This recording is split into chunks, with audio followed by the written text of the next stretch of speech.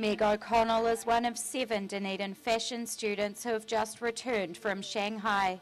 They spent 7 days in the Chinese city showing their latest collections on the catwalk at Shanghai Fashion Week.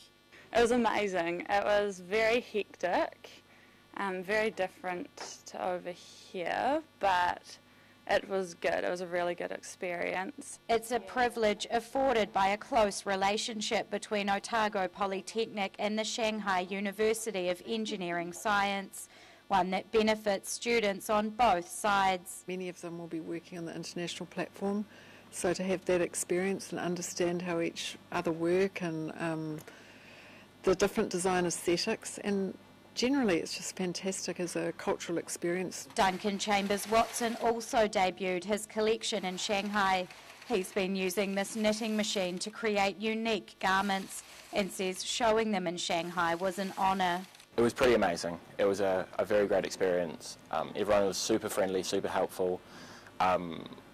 Just the amount of work that people put in over there to help us out is just incredible, so we're very, very thankful for that.